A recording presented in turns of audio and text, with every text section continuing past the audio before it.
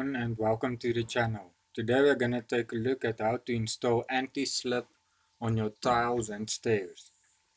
First of all, get a nice cloth or rag or towel, anything that can absorb the dirt. Make sure you have enough alcohol, not whiskey, rubbing alcohol or acetone. I used acetone, it works just as nice. First of all, you can wash the surface with soap and let it dry if you want to. Otherwise, you can just use the alcohol like I did. Make sure that you clean in between the tiles. A lot of dirt gathers there and it will loosen your strip. This is a time-consuming job. It will break your back. It is better to break, technically, hurt your back, putting on the anti-slip than actually fall and need to go to the hospital because you break your back.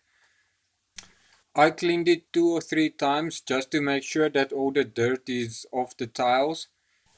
Then just another thing about the alcohol, you can use the cheapest one you can find at your nearest pharmacy or supermarket or anything. It doesn't need to be a specific brand as long as it is 99 or 98 or something like that percent alcohol. Also, on the day I installed the anti-slip, it was really hot.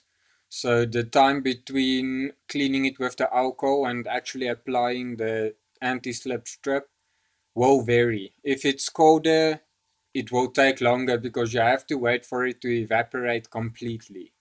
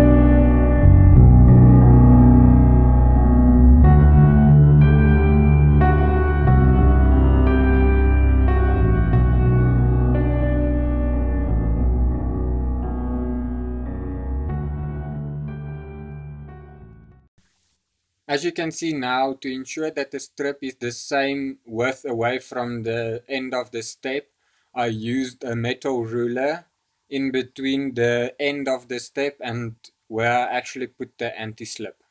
As you can see here, I've obviously made a mistake. I tried to rub the anti-slip with my fingers. Not the smartest choice ever. It will remove your skin.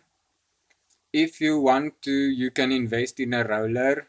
It will help a lot to get the anti-slip to stick better.